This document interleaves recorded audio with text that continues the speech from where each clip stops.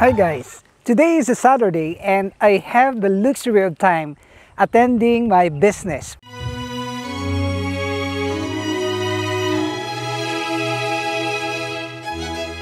Well, you know that this farm is aimed to produce many of this catfish, many of these ducks, many of these chickens, and even the rabbits and this geese.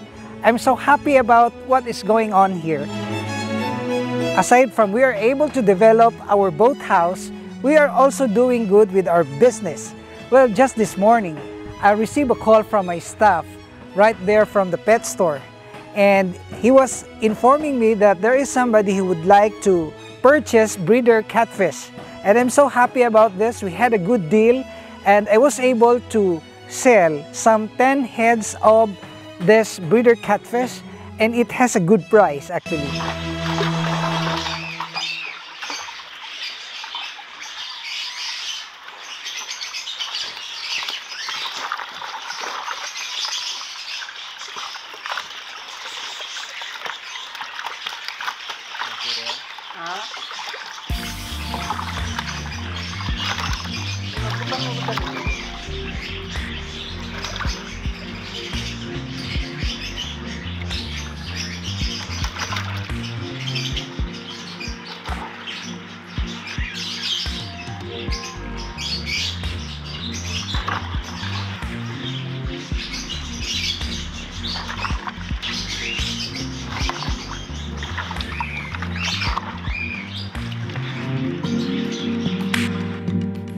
So this is what I said. We're doing good with our business and we're doing good with our breeding here in the farm. I am set to grow more catfish here in the mud pond because I believe that when they are thrown in here, they will grow so fast, so big, with lesser expenses as to the food.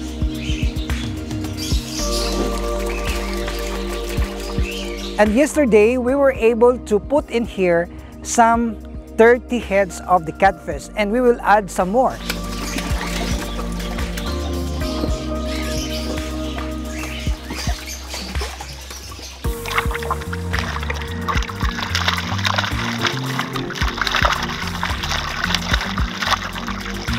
And this will now become more than 200 catfish that are already here in the mud pond.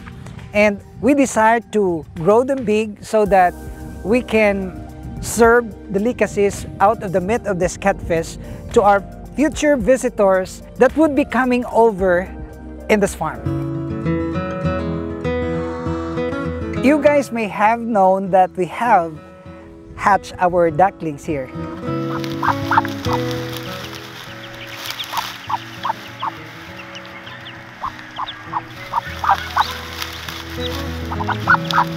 And I was so happy about the result because we were able to hatch 99%. Only one egg was not hatched. And I'm so happy about this. All in all, we have 25 ducklings, new ducklings, baby ducks that are actually added to the farm.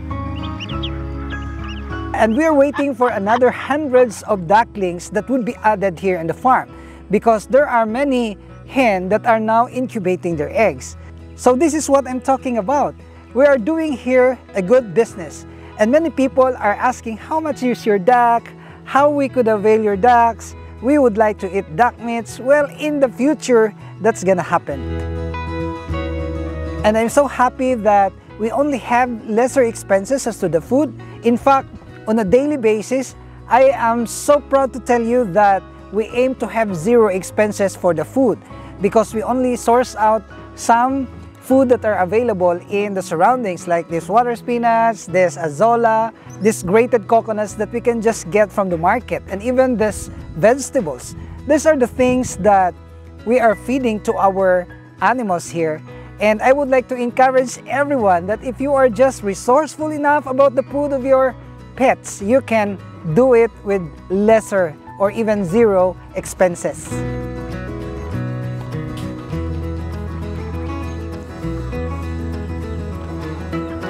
Tick, tick, tick, tick. Tick. Well, I already have learned my lesson. In our previous hatch of these ducklings, we allowed them to roam around immediately, meaning I just leave this to the mamas to take care of them. But there were actually predators like lizards. Some of them were eaten up by the lizards. So we have to provide now with an exclusive place for these ducklings. And I am sure that with this system, they can survive 100% because they will not be eaten up by the cats, the dogs, and even these lizards that are roaming around, especially during the night. So you will see that they are so active and they are not anymore threatened by the presence of other bigger ducks. And this is also one of the things that I observed, because they are disturbed and they are threatened by the presence of the other bigger ducks. And I know, guys, that you have followed our geese production here, and I'm so happy that we were able to hatch another 5 eggs, but I'm so disappointed by the result because one of the gooseling is actually deformed. The beak of it is deformed. The face is really that bad. And I would like to solicit your idea about this. What may have been the cause of this deformity? Is it because of genetics or as a result of inbreeding, or it may cause some other reasons? So you can just make comment. I know that some of you have vast of experience about this, and you can do some comments. What may be the reason for the deformity of the beak?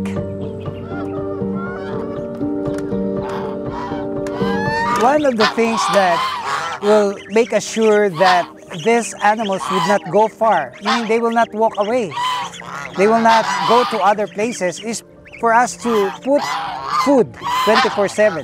I mean, this grated coconuts is actually attracting them to not go far, because if they feel that they're hungry, then they can just come back and eat some food. And these grated coconuts are already given to us for free because the milk of this was already extracted, and these are actually waste materials that businessmen could just give it, freely, or maybe they can charge minimum payment.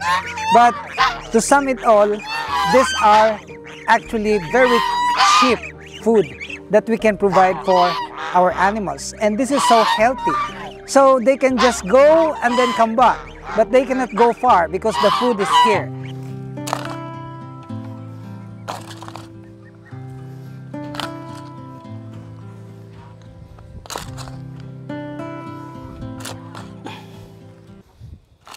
Well, this is my source of exercise.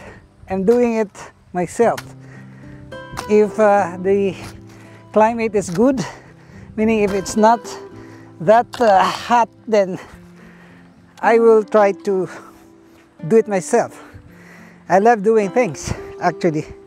And aside from it brings us good exercise, it gives us good exercise, it's also beneficial to our soul. We are satisfied with what we have done.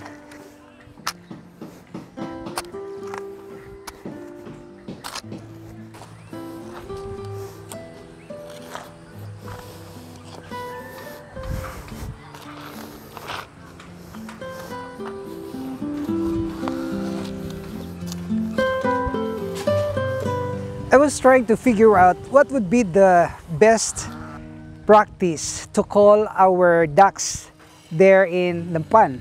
I mean, I just make a sound and they're already trained to it, that whenever they hear the sound, they will go there and eat the food of the catfish, actually.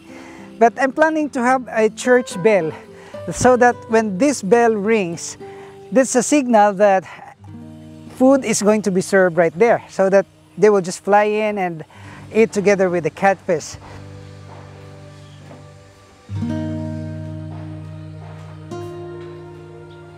There's so much to be done here, and we are actually doing well with this boathouse, and you will see that the design is just really fantastic. You know, this bamboo are best materials to achieve good designs. You will see here, and Mark is doing his best. Say hi, Mark, to our vlog. And this man is dependable, of course. And I'm helping him cleaning out this bamboo so that we can finish this area here, this portion. And it's elegant, you'll see. And we will put some varnish right here. You can make some suggestions. Maybe it's a natural or this mahogany varnish, I don't know. And you can make some suggestions. So these are the developments that we can report to you. And I'm so happy that many people are really following our vlogs and they're excited about another vlogs in another day, new vlogs. Well, I'm so happy about your comments and I'm reading that. And I'm so thankful for the support. You just don't know how you have motivated me to do a lot more. So thank you guys for watching. I hope you will continue to like and share our videos. And if you are not subscribed to this channel, may I humbly ask you to please subscribe and hit that notification bell because we are uploading videos regularly only here at Dexter's World.